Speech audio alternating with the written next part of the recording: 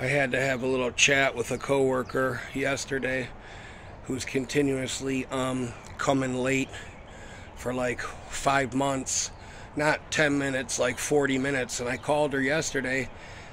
The guy she's relieving is supposed to be out at 2. It's 2:36. Then she gets out of an Uber at like 2:50, and like starts like trying to talk to us about stuff and this, that, and the other thing. And I'm like, you want to sit here and talk to her? I'm going home at 3, so I'm clocking out and getting my stuff together.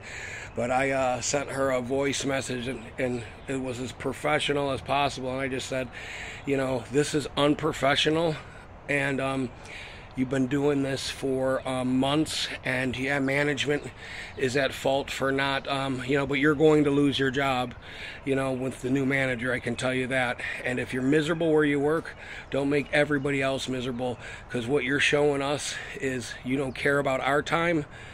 You don't care about our personal time, and then you're doing passive-aggressive shit trying to lead us around the store when we're supposed to be gone and asking stupid...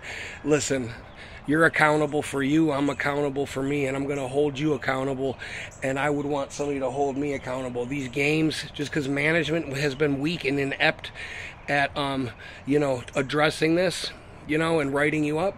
I'm just telling you, your coworkers, you talk about, everybody talks about people. I'm telling you to your face, okay?